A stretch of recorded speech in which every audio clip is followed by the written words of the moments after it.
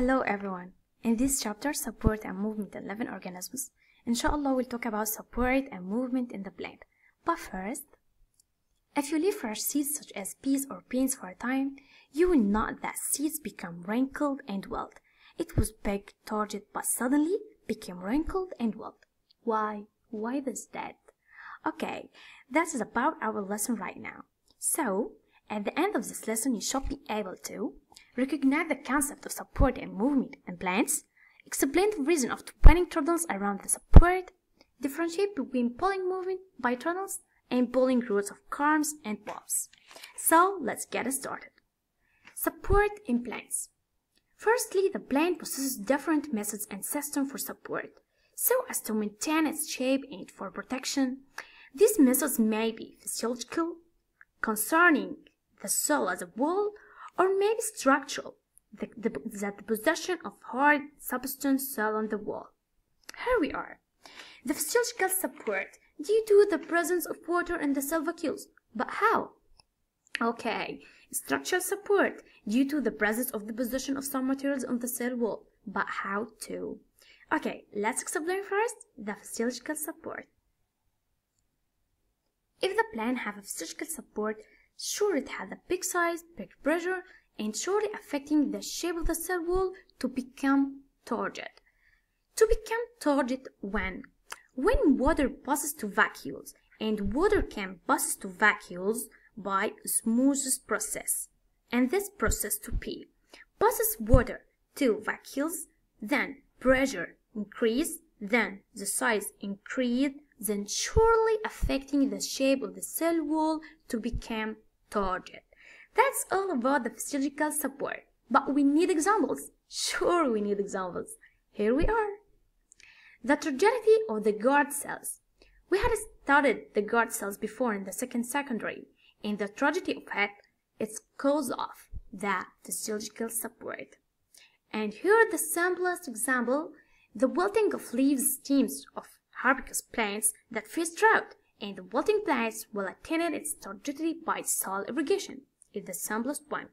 But the most important one is if you soak dried fruit in water. If you soak dried fruit in water, it surely became size. It became a big size. But why? Why? It's because of its pores absorbs water. If it absorbs water, it enlarges in size and swells due to the turgidity of its cells. But if you leave fresh seeds such as peas or beans for a time without any water, the seeds become wrinkled and wilt. Why? Due to loss of water from their cells. And the loss of water from their cells mean that's loss of water from its vacuoles. And this is the answer of our question in the first of the video. That's all about the physiological support. What about the structure one? Structural support has two main jobs, that to protect the inner plant tissue and to prevent the water evaporation. And how they did? By deposition of substance on the cell wall. It's maybe hard substance? No, it's always hard substance or hard materials, like impermeable. We have two types of impermeable. Impermeable cutine and impermeable supreme. The impermeable cutine we can find in the external cell wall, which called epidermis. And the impermeable supreme we can find in the cork layer in the plant. Okay, that's all about the impermeable. What about the cellulose? We can find the cellulose only, or we can find it with lignin. The cellulose only we can find it in the colony chemocell, but the cellulose with lignin together we can find them in scalarin chemocell. And we have two types of scalarin chemocell, or two examples of it. That's fiber or stone. What about the stone? Why it has this name? It has this name surely because of the large amount of lignin, which called stone. That's all about the structure support, and this example is so important to keep it. So important. Okay. What about when I say, give a reason, it's considered as a permanent one? You should say, cause of possession of hard substance in the cell wall. Here we are, guys, finished the support part. What about the movement part? Surely the movement and plant have types of movement. The first type was the touch movement. From its name, touch. So you touch the leaves of plant and they affect it. Like in mimosa plant we had studied before. In the mimosa plant, when the leaf seeds touch it of it or collapse in successive order followed by petals, it's the most simplest movement. Just touch the leaves and they affect it. What about the sleep movement? I think it's related somewhat to the touch one, but from its name sleep, so there is a sleeping in the topic.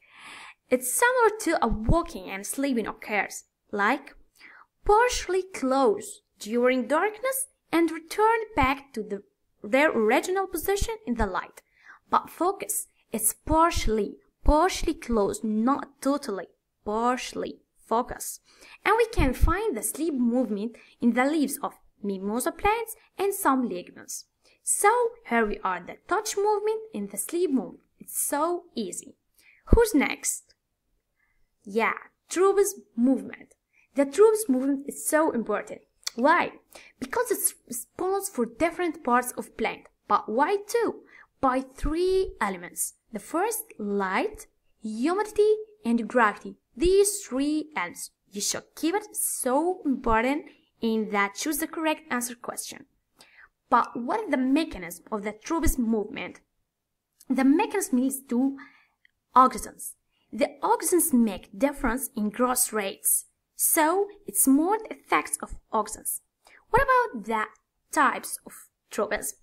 We had phototropism, hydrotropism, geotropism. These three types. It's so easy, like the touch and sleeping movement. But the most important thing, what? The pulling movement. One special type of movement is pulling movement, which is seen in trundles of pea and also in roots of corms and bulbs. But the pulling movement in tendrils in pea has its own mechanism. But in the corms and bulbs have another mechanism. So now focus with me about the mechanism of tendrils in pea. The tendrils raise itself into the air and it's likely to make contact with a solid object like this. It immediately twines closely around the object for a few turns in a spiral form. In this spiral form like this. And it learns to create it, and so the plant stem approaches, the support grows vertically like this. So the trundle becomes second and lies down. But what will happen if trundle does not meet a support during its twining movement? Sure, it wilts and dies. If he doesn't meet a support like this, it surely wilts and dies. There was the mechanism of tendrils in pea. Focus on it, you should keep it, it's so important. But what about the pulling movement in the corms and bulbs? Here we are. The mechanism is, the corms and bulbs have pulling roots below them, like this. And contraction of these roots, the corm and bulbs is pulled downwards to a suitable level in the soil. But what about subterranean? Subterranean's turning stream remains at a suitable distance from the soil source by the help of these pulling roots, which support the aerial part, these aerial parts, against wind effects. That's all about its mechanism. It's so easy, but it's so important. You should keep it too. Who's next? Yeah, cytoplasmic stream. What about cytoplasm? Let's remember that. The cytoplasm in plant transport food to all parts of plant. We studied that. And in the man, the blood transport oxygen and glucose or food to all parts of the body. So we can't stop this movement. We can't stop this movement anyways. But when the main characters of the living cytoplasm is continuous rotation, continuous motion, continuous movement. It's so important, guys. Inside the cell. So this is shown when examining a little leaf, like this. Okay, focus with me now. We can see the cytoplasm forming in a cell layer lining the cell wall, internally and streaming in a rotational movement in one direction, like this. This movement is indicated by the movement of chloroplasts emitted in the cytoplasm. These green bodies in the cytoplasm called chloroplasts. The movement is indicated by it. That's all about the cytoplasmic streaming. That we finished. But the conclusion of our lesson today, we have talked about types of support in the plant, the physiological one and the structural one, and types of movement of the plant, the touch movement, sleeping movement. We have talked about tropism, we have talked about the cytoplasmic stream. That's all. But now we can test ourselves by some sample questions, okay? The first one, both true or false. The cytoplasmic streaming is a positional movement. Focus. Yeah, it's wrong, because the cytoplasmic streaming is a continuous motion, not a positional movement, so it's wrong. The second one, the position of substance on the cell wall to protect the inner plant tissue. Focus. Yeah, you're right, excellent. It's a correct phrase, because it's really protect the inner plant tissues. What's next? Choose the correct answer. The first one, type of movement and tendrils of P is sleeping movement, touch movement, pulling movement. Yeah, right, excellent. It's a pulling movement. The second one, depositing material in sclerenchyma cell is cellulose, lignin, or pus. Excellent. It's pus, the cellulose and lignin together. Who's next? Give a reason. It's the most important question in our exam. It's called physiological support considered a temporary support. Yeah, because it depends on presence of water.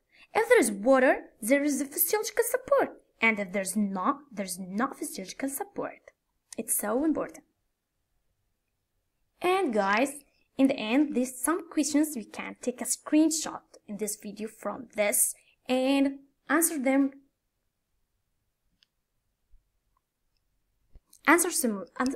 with yourself, and good luck.